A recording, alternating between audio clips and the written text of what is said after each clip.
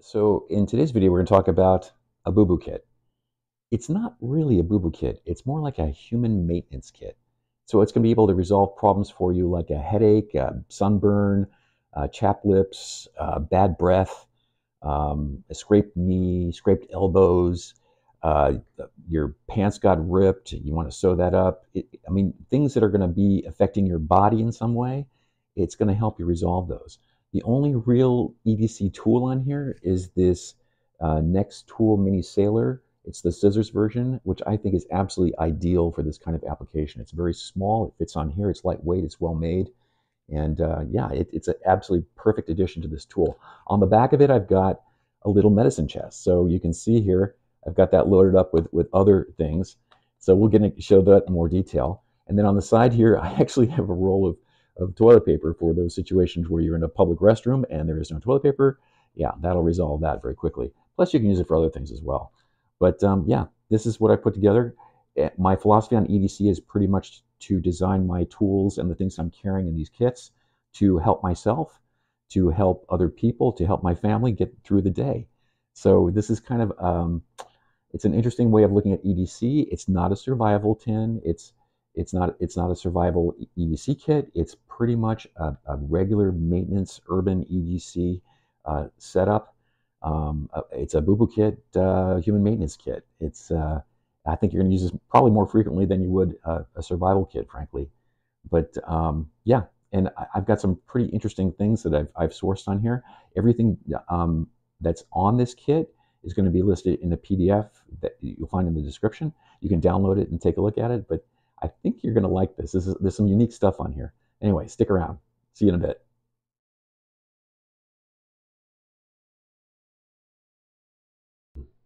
So what you see here is the boo-boo kit.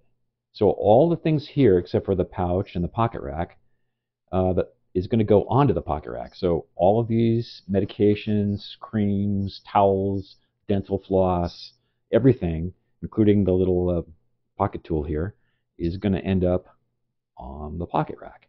So let's get into this. All right, let's start over here and we'll work our way over. So we have these little pellet towels, almost like little dehydrated towels that are small. I just happen to have a little bowl of water here. You drop these into water, and within a few seconds, it swells up and turns into a towel.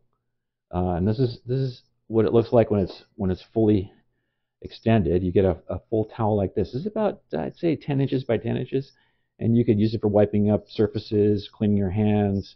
You could put antiseptic on it and use it for wiping things down. But it's really nice, and they're cloth. This isn't paper; it's cloth. So they're very cool. Anyway, there's a description of where to purchase them, everything.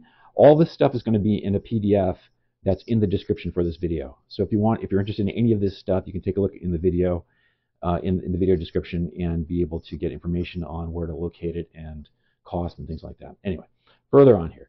All right, next one up is we have a roll of dental floss. String is nice to have, and cleaning your teeth is good too. So I'm putting this in here because it has dual purposes. But it's nice, it's strong. This is wax coated, so I guess you could burn it as well, but I don't know why you'd want to do that. Next up after that is these little aluminum tubes. In the description, again, in the PDF, there's going to be numerous tubes like this for storing things on the pocket rack. This particular one I selected was to store toilet paper. So there's 2 feet of toilet paper in here. I trimmed down a little bit so it would fit into the tube, but it fits right in with almost 2 full feet. So I can think of a number of situations where you'd want to have a tube like this with toilet paper. Public toilets often don't have toilet paper. I shouldn't say often, but sometimes don't have toilet paper. You can use it as tissue. You can use it for any number of things, but it's kind of nice to have this. You don't have to do this per specific type of storage, though, for toilet paper. You could put medications in here. I have one of the tubes is set up with 5 different compartments or 4 different compartments across it. So you could put different types of medication into this tube if you felt like it, or you could put wire, or you could put a zip tie or something like that. But this setup is specifically it's a boo-boo kit. So we're going to go with that. And as our human maintenance theme is here, I went with the toilet paper. So it's pretty easy. It pops right out. If it ever gets stuck in there, there's a little pair of pliers that's actually built into the Sailor here, the Mini Sailor, and you can pop that out and grab on the end and just pull it out. And you can see I've actually done that once before. But anyway, it's nice having a little tube of toothpaper. Again, 2 feet in here, so that's kind of cool. And that's the lid for it right there. Okay, next up, a little bottle of Aleve, painkiller of some sort. This is my preferred one, I guess, but it's got some medication in here. When this is empty, you could probably take off the label, put something else in here if you want to. You could put multiple medications. I would just wrap them separately. And yeah, it's kind of a nice to have. So that's Aleve. And then we have this little bottle of antiseptic. This is Band-Aid brand antiseptic. It's a little bottle of it spray on, and I just what's really neat about this are these small perfume bottles that you can buy online. So these are made for holding perfume and alcohol-based items in them. So they're pretty solid as far as contamination, things like that. I'm okay with this because it's an antiseptic. There's a little one down here, mouthwash as well. It's alcohol-based, so I'm pretty sure that's safe as well. But just use your own judgment when using these. But the lid pops off like this, and there's a little spray head right there. It's a little, and you just, there you go. It just sprays really nicely. So I'm really impressed with these little things. You can get multiple applications out of one of these. These are ideal if you have kids and they go to soccer games and things like that and scrape themselves. Having this like on your person or in your car would be ideal for fixing this. This has a little numbing agent to it as well, so if it's hurting, it'll stop it pretty quickly. So it's kind of a cool little thing to have with you, and these little bottles make it ideal to keep it with you. Next one up, again, you're at the soccer field. Your kids are getting roasted, so sunscreen. This is a different type of bottle, again for perfume and creams. Pop off the top like this, and you just give a couple squirts. 1, 2, 3, come on, you can do it. It was working before. Hold on. There we go. There we go. And it just squirts out. So, and then you got sunscreen. Perfect. I'm going to go grab the towel, and I'm going to clean it off. All right. Put the lid back on here. Here it is.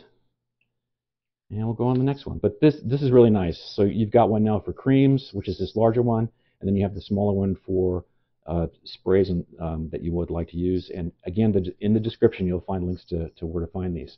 But they give you, these little containers give you all sorts of possibilities for a boo-boo kit like this. Next up, Burt's Bees. This is not mine. My wife is loaning this to me for this video. So yeah, anyway, any type of chapstick will be fine. Chapstick is a name brand. So, and next one up is mouthwash. So I don't want you using this, well, as a mouthwash. This is pretty much just a mint spray. If you've had a big lunch that was loaded with garlic and your breath is pretty rancid, mouthwash. This would be good. So you could spray this like there's a stuff called Binaco when I was much younger, and you would do this. And that's it. So it works very, very nicely. Again, back with the towel. See how handy the towel is? Whew. Stuff is strong smelling too. Anyway, so this is a little, I just poured some scope into this. Again, this container is set up to be able to handle alcohol and other things that are in perfume. So I'm pretty sure this is going to be fine as far as any cross-contamination or anything like that. You use your own judgment on this. But I'm fine with this. I've been using this for a while, and it hasn't had any problems that I've noticed anyway. But yeah, I would also be careful about labeling things. So you want to make sure this says mouthwash on it and not antiseptic. And you know, just having them labeled, you're not going to have any problems reaching for the wrong thing when you're reaching for an antiseptic and you actually, yeah, get something else. Now, next one up. This was nice. You've probably seen these online before. These are a fairly common thing to do, but what it is, it's a straw that's, I put toothpaste into it and then sealed up the end on, there's all kinds of videos on how to do this online. I'm not going to bother doing it in this video, but it works really nicely. So I'm going to grab my little Mini Sailor here and just snip off the end like this. And guess what? Tube of toothpaste. So this is just a straw. I've put the toothpaste in. I've then taken a pair of pliers. I squished the end like this, put it over the stove, melt down the end, and then seal it up that way. And then do the same thing on the opposite end after I put the toothpaste in. And then you have your little toothbrush here. And you just take it and you run it across your toothbrush thusly. And there you go. You got your toothpaste right here, and your toothbrush is loaded, ready to go. So that's it. So these are very easy to make. I would always use a new straw to do this. Don't put anything else in it. Make sure it's not contaminated with anything. And it'll hold probably 2 loads in here pretty easily. But yeah, it's just mostly it's for one-time use. But yeah, anyway. So the toothbrush is kind of cool too. This is a bamboo toothbrush. It was much longer, about that long, and I just cut off the end of it. What I really like about it is this nice wide grip on here. The plastic ones I found to be much too small for this, but this bamboo toothbrush is ideal. And if you feel like whittling away on the bamboo toothbrush, there is a nice little knife here too, that where you can do that. If you have nothing else to do and you're bored, you can whittle your toothbrush. Just a weird suggestion. So anyway, if you're if you wanted one of these, again, take a look in the description for the PDF. Download it, and it'll have where you can get one of these. So all of this stuff, again, is listed in the PDF. Okay, next up, Band-Aids. I have 3 different sizes. I have a small, medium, and a large. The large is probably big enough to put on a kneecap or something like that. If you scrape your knee while you're hiking or something like that, this is probably big enough for it. So I try to include one of each. Again, this is a boo-boo kit. This is not a, it's not for surgery or things like that. So I'm keeping it pretty simple. You got the antiseptic here, this, and you're pretty much ready to go for any scrapes or anything like of that sort. Next one up is the sewing kit. This is kind of a cool little sewing kit. There's all kinds of these online. You can get them on Temu, you can get them on Amazon, I believe, and eBay has them. You usually have to buy like a dozen of them or half dozen of them, a couple bucks, and you got this ready to go. I like this because I'm putting in a boo-boo kit because it's got the pin in it. So if you have to, sanitize it with the antiseptic and then, poke out something stuck in your skin, a thorn or something, you have that ability. And then combined with the little pair of pliers / tweezers that are in the Nextool, you're good to go. So this gives you all sorts of possibilities for doing that thing. Sewing up, after you've scraped something, fixing clothing, all kinds of options here. This is kind of nice to have in a boo-boo kit. And next up, Benadryl. So all kinds of folks in my family have allergies, and everybody has one of these little packets. So there's 2 Benadryl in here, and yeah, it's good for allergy relief. Anyway, keep it in there. Next one up are one of these Purell singles. Now these are kind of cool. You can see in a little drawing here that all they do is they snap it. So this would be just snap like that, and you'd have 1 dose of Benadryl. It's alcohol-based. You might even be able to burn this if you really have to, but it's a nice little sanitizer. We all know what this stuff looks like and tastes like and smells like and everything else. But yeah, 1 or 2 of these in your kit would probably be a good idea if you want to clean things up. And next one up, I've got a load of Tums in here, and in here. So yeah, there's a dose of each. I like this little plastic setup. You can find these little plastic boxes online. Again, I'll see if I can find a good location for you, but I use one side of it, and then I take aluminum foil on the other side, and that's just a little piece of wax for holding this in place. But I put the I put the aluminum foil on the other side, and then seal it up with tape all around the edge, and it's pretty much airtight. But I like to be able to see what's in the case, what I have in here. If you just wrap it in aluminum foil, you don't really know until you take it all out. But this one just allows you to see instantly what's in here and decide whether or not you want to pop this open or not. So it's, again, 1 dose of each. And yeah, really nice and easy thing to set up as well. Next one is the Nextool. So this is the Mini Sailor, and with the scissors. They also have one with pliers, but I like the scissors for this function as part of a little, boo-boo kit, just because you can cut clothing away if you have to, or, resize bandages if you wanted to any size. It gives you all kinds of options. You can also, it works really well in fingernails. There you go. It cuts very, very easily, almost better than the clippers. There's a file in here. I can show you what these look like. So these are the pliers. So they're they're glorified tweezers, frankly, but they work pretty well. I wouldn't rely on them for as a pair of pliers, but they're a nice little pair of tweezers that can hold pretty well. So in combination with a needle you could probably get some splinters out with that if you needed to. There's also a nice file in here. So if you want to work on your fingernails, Again, there's a human body maintenance kit. And what else we got? There's a knife in here as well, nice little knife, and it folds up very compactly. This is a nice thing, and it fits perfectly onto the pocket rack. So I'll set all that up and I'll put it on there later on. But that's the pocket rack right here. I'm going to take everything that's here and put it onto the pocket rack and put the pocket rack into the pouch. So this pouch was featured in previous videos as well. It's a converted shotgun shell pouch. It will take 10 shotgun shells in here, 5 on each side.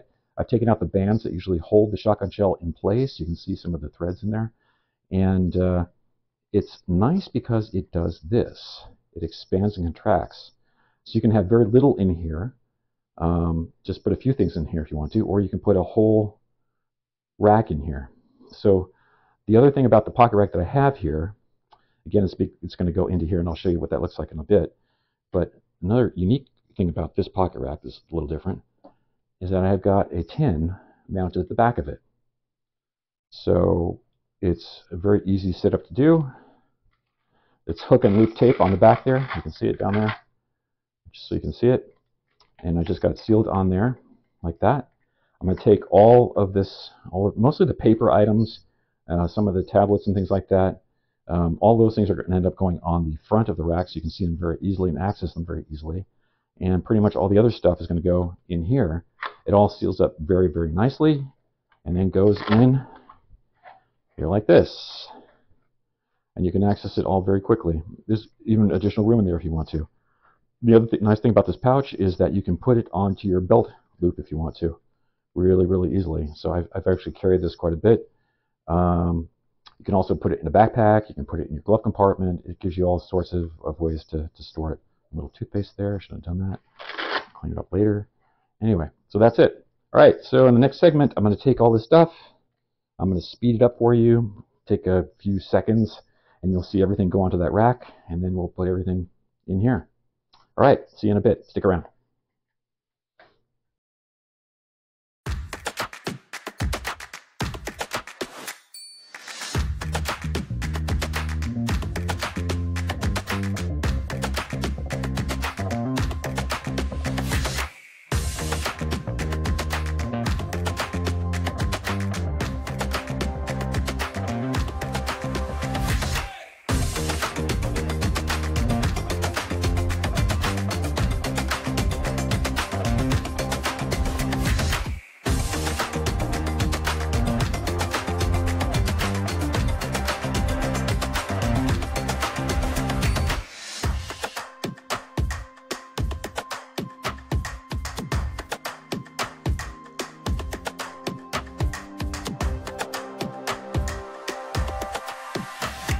Alright, so what you're looking at here is a standard EDC pouch. This one is made by Roaring Fire.